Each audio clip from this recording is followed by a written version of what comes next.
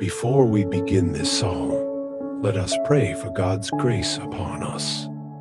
Dear God, I thank you for everything you have done for me.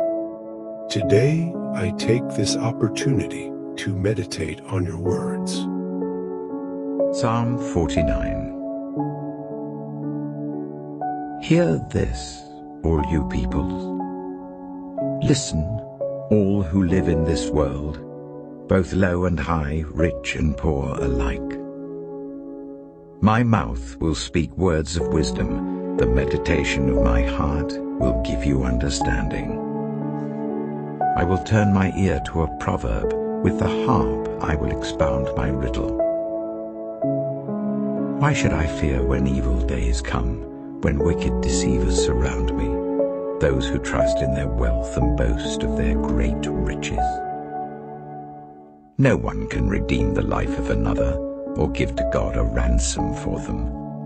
The ransom for a life is costly. No payment is ever enough, so that they should live on forever and not see decay.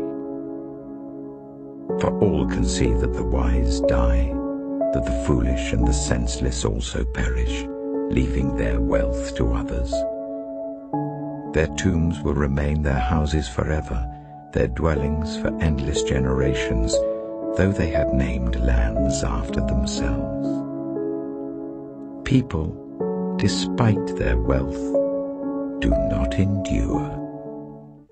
They are like the beasts that perish.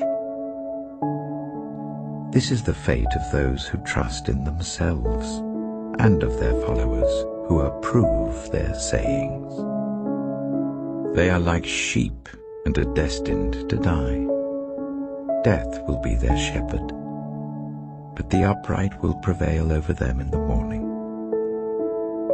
Their forms will decay in the grave, far from their princely mansions. But God will redeem me from the realm of the dead. He will surely take me to himself. Do not be overawed when others grow rich, when the splendor of their houses increases. For they will take nothing with them when they die.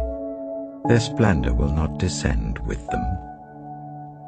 Though while they live they count themselves blessed, and people praise you when you prosper, they will join those who have gone before them, who will never again see the light of life.